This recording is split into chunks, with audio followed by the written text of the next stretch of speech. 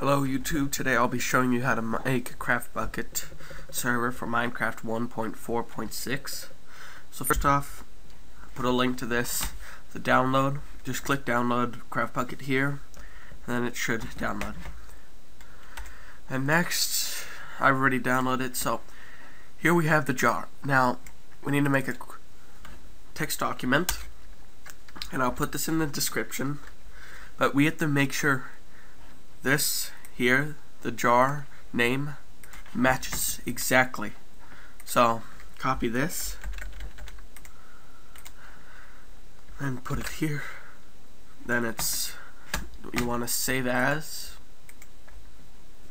Now you can name it whatever you want, but the most important part is you just have to put a .bat.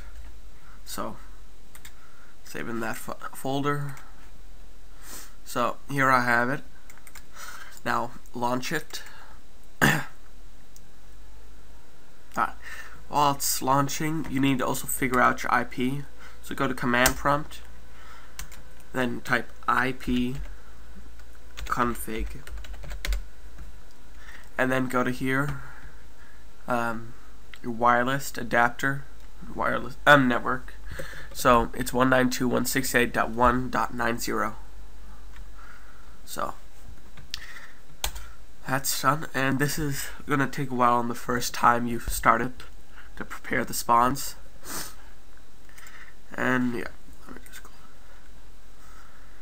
And you could also make changes you want here, like you can adjust the world, max build height, message of the day, what the world's called, and you could set the level seed, NPCs, whitelist, that stuff if you want.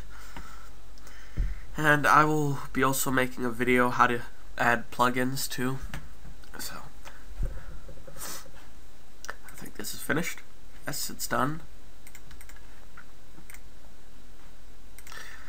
So here you could do a server. Now you could either do localhost, but this only works on the server computer. You could do localhost and then the port, and then you could do the IP, which we got in the command prompt. This is for other people to connect within that network. So let's go on it.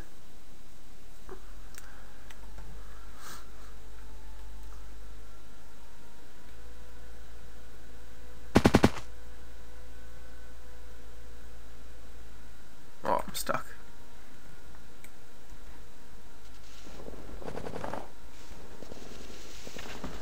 It's glitched.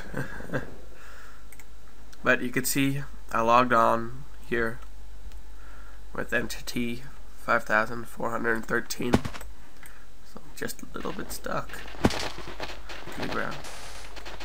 There. So as you can see, I can mine blocks, place them, do all the stuff Minecraft can. So thanks for watching, and please like.